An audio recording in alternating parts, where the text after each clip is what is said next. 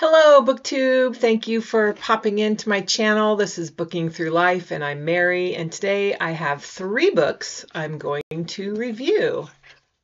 They're all retellings for Jane Austen July.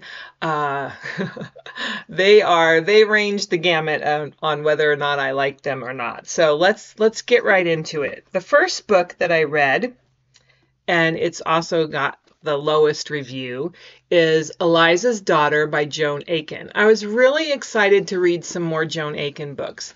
I have her Mansfield Park Revisited, and I really enjoyed it. And I've heard a lot about Jane Fairfax, which I have, written by her, but I haven't read that one yet. I've heard that it's very good, so I had high hopes I was going to love this. And it's a sequel to Jane Austen's Sense and Sensibility. Eliza's Daughter is the name of it. And I gave it a dismal 2 stars. It got 2 stars and not 1 star because I think she's a good writer and it was well written. It just... I came away thinking Joan Aiken must hate Sense and Sensibility and hate most of the characters in Sense and Sensibility because they were giving very dismal plot lines after Sense and Sensibility. So this picks up anywhere from 10 to 18 years later as young Eliza's daughter is growing up. So, okay, it gets a little confusing because there's 3 generations and they're all Eliza. So in Sense and Sensibility, Colonel Brandon's first love was Eliza, and he ends up, they want to get married, but then his father forces her to marry his older brother. And then she has a very unhappy marriage and things happen. I think she leaves the marriage and she gets pregnant and she has a daughter. So Eliza has a daughter also named Eliza. And Eliza the First dies in childbirth. And so Colonel Brandon then becomes the ward of Eliza the Second. Eliza the Second is seduced by Willoughby in Sense and Sensibility, and this doesn't happen on the book stage. It's something that we hear about, and she has a daughter who is also named Eliza, sometimes in this book called Liza, and so she is Eliza, the mother. Eliza the Second is alive in the book for at least part of the book. Sorry, there's going to be massive spoilers because I just don't even think you should read this book. But Eliza the Third goes to live with a woman who is sometimes a wet nurse and also does foster care, I guess, not an orphanage, but foster care for illegitimate children. And that's where Eliza the Third grows up. And then she eventually goes on a quest to try to find her parents and also just to, kind of become her, come into her own self. But what's happens to Eleanor and Edward? Edward's a very bitter man, very workaholic. He and Eleanor do not have a happy marriage. Eleanor is just depressed and in a state of just unhappiness. We don't see Marianne and Colonel Brandon much because Colonel Brandon has gone back into the military and he's in India. Marianne has gone with them. Later we find out that they had a very unhappy marriage. So it's dismal. Somewhere this is said it's rich with humor and her language is compelling. Her language is compelling, but it's not rich with humor. And it says it's a cheerful spinoff. It's not a cheerful spinoff. I thought it was, like I said, very depressing. And Eliza does end up having good fortune, but her ending was very unsatisfactory to me. So anyway, 2 stars, don't recommend reading that. Then I had another Joan Aiken book, and it was The Watsons and Emma Watson, Jane Austen's unfinished novel completed by Joan Aiken. This I gave 3 stars. I liked it much better. It starts off, you read The Watsons by Jane Austen in its entirety, untouched.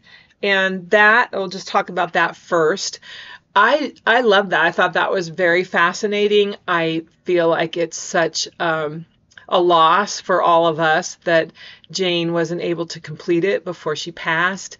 And it really is just the kind of almost like the beginning rough draft, as many of you know. But it is exciting to think about maybe what she was going to do with the characters. I don't think Joan Aiken tapped into that. She even adds a character to the story that becomes central in the story. And some interesting things happen. There's a lot of plot twists and turns. It was interesting.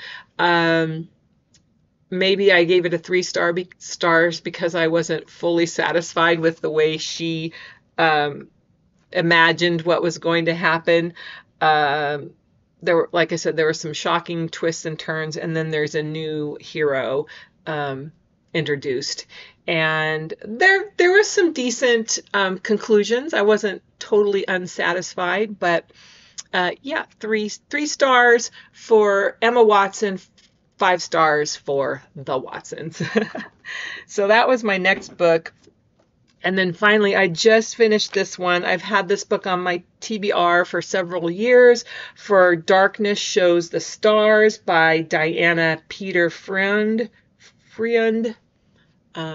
There, you can probably pronounce that better than I can. I think the cover is absolutely beautiful. It is a persuasion retelling, and I give this 4 stars. I really enjoyed it. It's written in a fantasy genre. It's post-apocalyptic.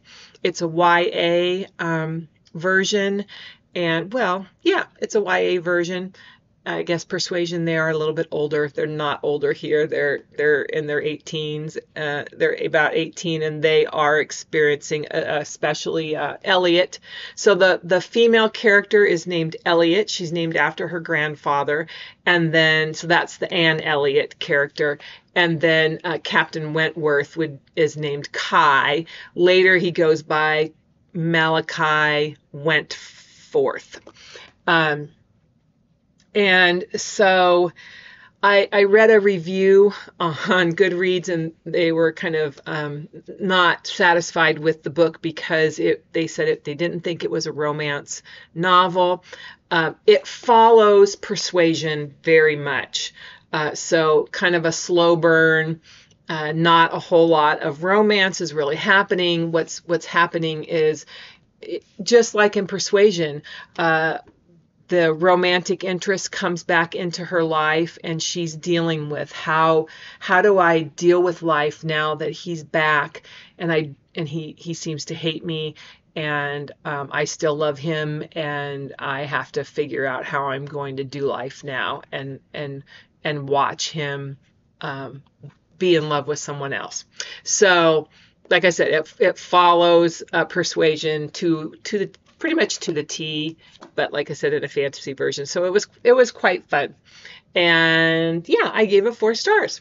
So that's it. That's what I've been reading the last kind of on vacation and this week since I've been back. I've also been dipping in and out of mostly out of Georgette Heyer's Regency World, still enjoying that, and looking forward to whatever my next read is going to be. I haven't picked it out yet. I'm having a great Jane Austen July. I had some friends over last night with their 2 daughters, or three of the daughters, and we put together a puzzle, Jane Austen World puzzle. I didn't bring the lid here to show you, and that was a lot of fun. So that's what I've been doing thus far. Still, I think there's a lot of time left to go. I have a couple of videos coming out on talking about different Sense and Sensibility film adaptations. And I saw that someone else did a comparison of the Emma Thompson and the BBC version that Katie at Books and Things recommended. And I'm like, oh darn, I didn't get mine posted before she did. But that's okay. You can watch more than one video on the same topic. So anyway, until next time, I hope all your books are good books, and I'll see you again soon. Bye.